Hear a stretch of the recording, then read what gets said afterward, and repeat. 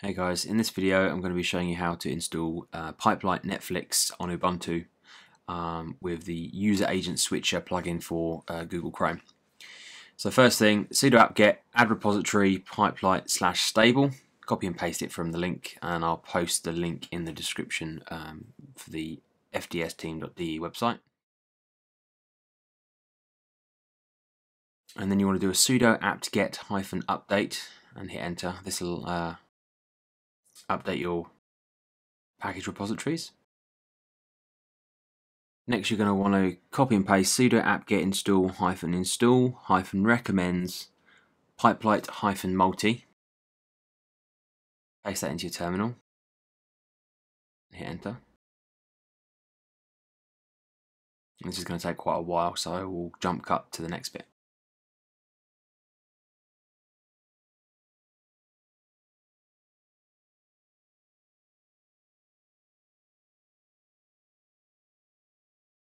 Midway through the install, you'll get asked to read and accept the end user license agreement for the Microsoft Core fonts. So hit tab, select OK, and scroll across or press left over to yes and hit enter.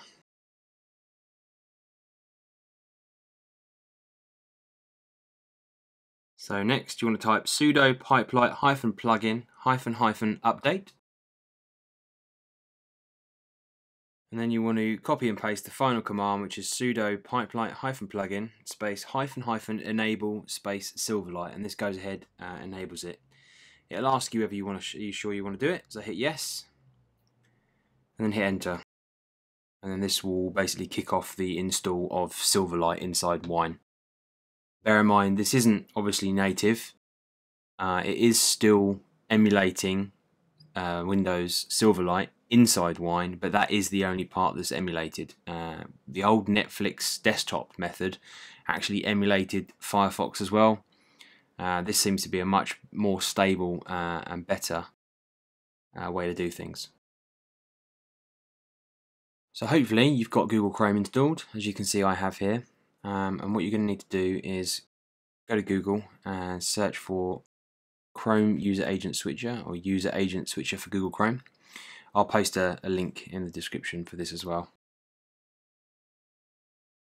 So click on install, hit add, and then choose, I chose Firefox 15. I'm assuming I haven't drilled down into the options, but I'm assuming that is the Windows Firefox user agent string. This is going to trick Netflix into thinking that you're using Firefox on Windows.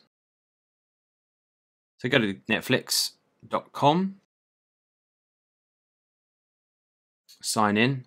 It'll ask you if you want to always run on the site, and that is one of the first of two alerts you'll get for confirming use of Silverlight.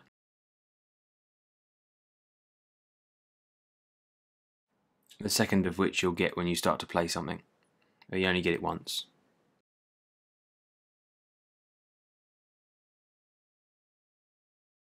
And there you go. Click always run on this site. And there you go.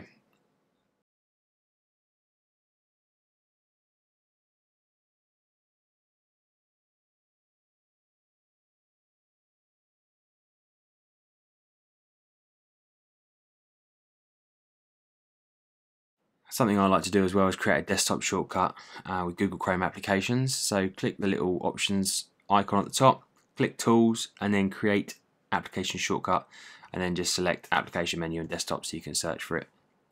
And then click create, and that will place a shortcut on the desktop, which you can double click on, and it will take you straight back to Netflix.